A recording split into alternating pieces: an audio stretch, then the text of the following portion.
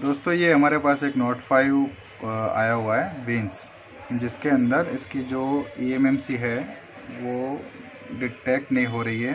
बहुत ट्राई करने के बाद भी ये डिटेक्ट नहीं हो रही है। और इसके अंदर अब हम इसके अंदर नई एक नोट 4 में से आईसी निकाल के प्रोग्रामिंग करके, इसमें से ये नोट 4 की आईसी है, इसमें से हम ये प्रोग्रामिंग करके इसमें डालेंगे।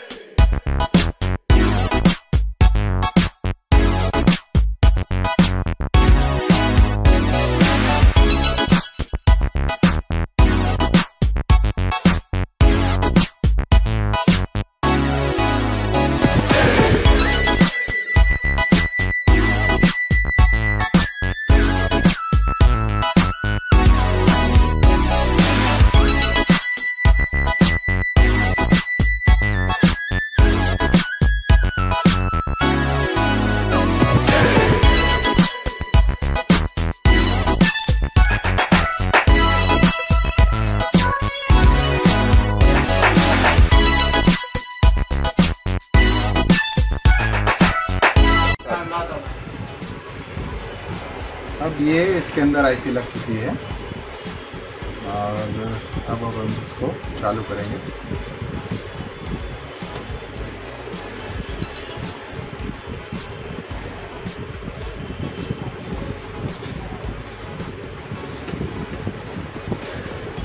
ये जो फाइल इसके अंदर लगी है वो चाइनीज़ वर्जन फाइल है और इसके अंदर जो ये EMI लिखा हुआ था यहाँ पे और नीचे डॉट्स आते हैं यहाँ पे, वो नहीं आएगा यहाँ पे, सीधा यहाँ पे एंड्रॉयड आ जाएगा और फ़ोन झट से स्टार्ट हो जाएगा।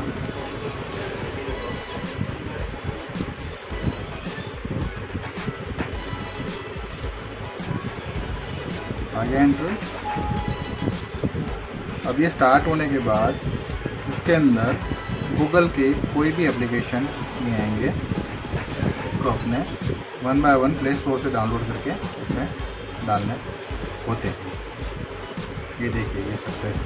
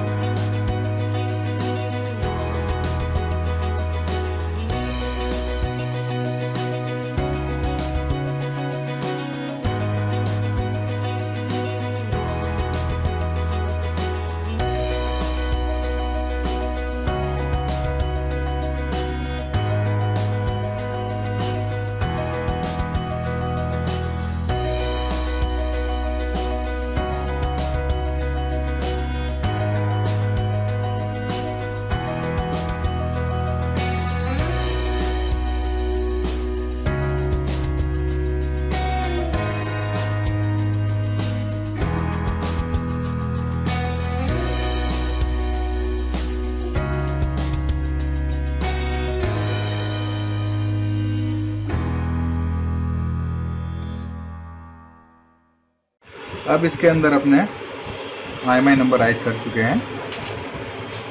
अब देखेंगे ये फ़ोन चालू होने के बाद इसमें सिम आती है नहीं आती है। चेक कर लो।